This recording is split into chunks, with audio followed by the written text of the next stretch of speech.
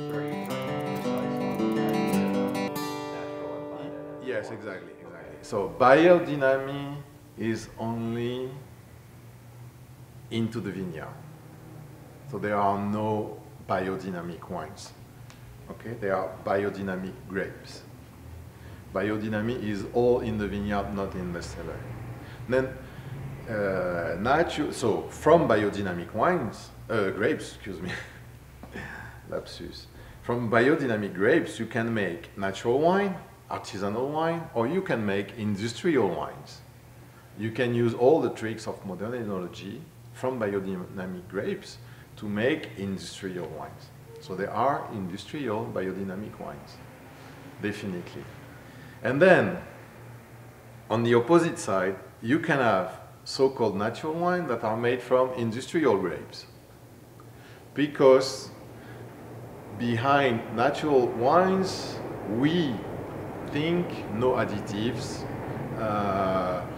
low profile enology, but tons of people, especially these days, are making like no sulfur, no yeasted, industrial wines from industrial grapes.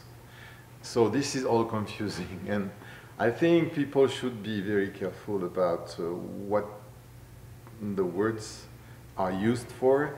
And I just want to remind people that there are two ways of growing grapes: conventional and unconventional. Biodynamic could be part of that, or permaculture.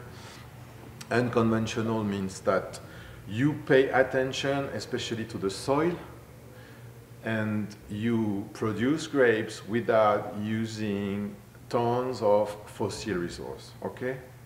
Something like this. And then there are two ways of making wine. One way that is a design process, where you can use tons of things that were designed to produce something specific into wine. This is what I would call conventional winemaking.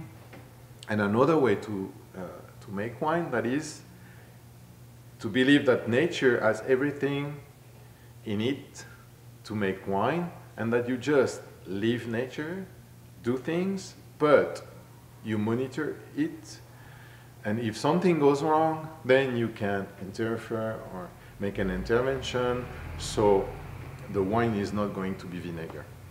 So two ways of growing grapes, two ways of making wine, and all the combinations are possible. And we should find good words to describe all the combinations, and so far there are no standard way of speaking about that. Should there be a standard way, or do you think